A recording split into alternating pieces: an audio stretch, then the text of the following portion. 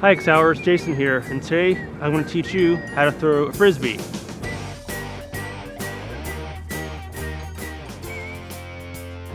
What you want to do is you want to place the disc parallel to the ground with your thumb on top, your index finger on the edge to help guide its flight, and the rest of your fingers curled underneath.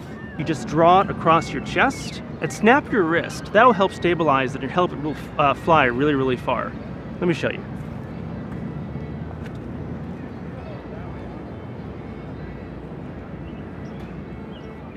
Hey, you mind getting that? No, man, that's not my job. All right, I'll up. Look, Vonda, I'm working Guys, right now. What do you want? Could you throw that back? I don't know, filming some dipshit chucking a Frisbee around like a stupid idiot. Guys? Look, we went over this. You're not gonna get the answers you want. It might never make sense to you, and you're just gonna have to deal with that. Well, there's gotta be at least some chemistry, you know? And it just wasn't there.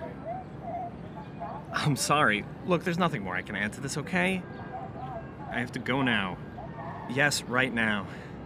Because I'm at work. I'm not getting into this anymore, and that's that. Really, I gotta go. This sad sack goon is coming back with his Frisbee. Okay, bye. Bye.